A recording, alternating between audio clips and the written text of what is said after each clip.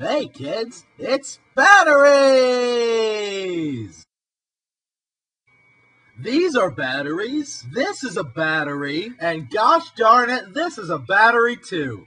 That's right, you can even make batteries out of lemons!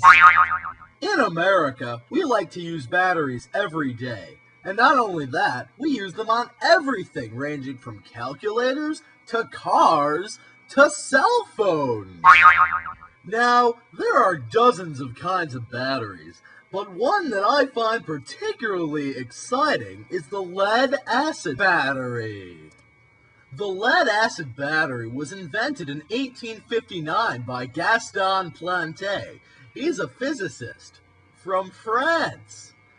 His earliest model of the lead-acid battery consisted of just 2 sheets of lead coiled and soaked in sulfuric acid. We sure have come a long way since then. The lead-acid battery became the first rechargeable electric battery marketed for commercial use. In 1989, 100 years after his death, the Bulgarian Academy of Sciences established the Gaston Planté Medal, which is awarded every few years to scientists who have made significant contributions to the development of lead-acid battery technology.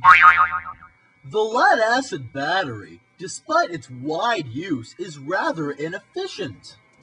It has a rather low energy-to-weight ratio and a rather low energy-to-volume ratio.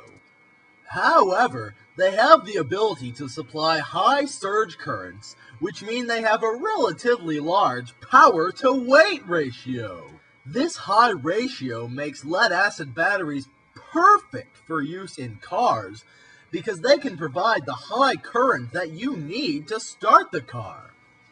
And it doesn't hurt that they're relatively inexpensive.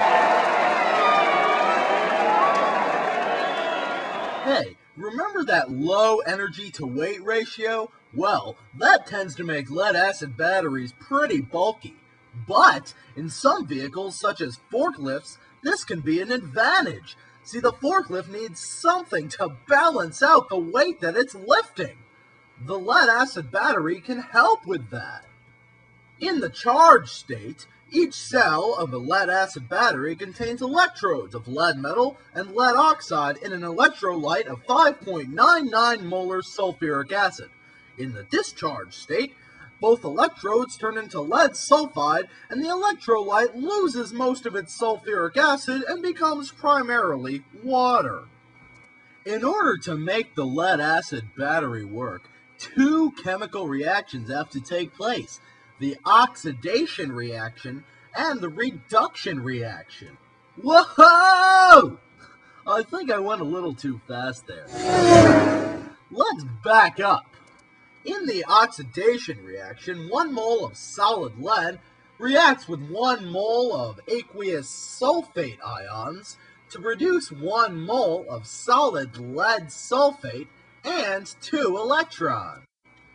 The reduction reaction is a little more complicated. 1 mole of solid lead oxide, 1 mole of aqueous sulfate ions, 4 moles of hydrogen ions, and 2 moles of electrons all react to form 1 mole of solid lead sulfate and 2 moles of regular old liquid water.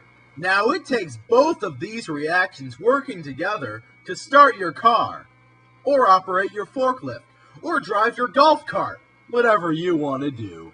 And one last thing to remember, kids. When you finish with an old lead-acid battery, make sure you recycle it, because there are horrendous environmental consequences of improper disposal of old batteries. Luckily, the world has figured this out, and lead-acid battery recycling is one of the most successful recycling programs in the world, with over 97% of all battery lead being recycled. Yay! And we all know no project is complete without a list of sources.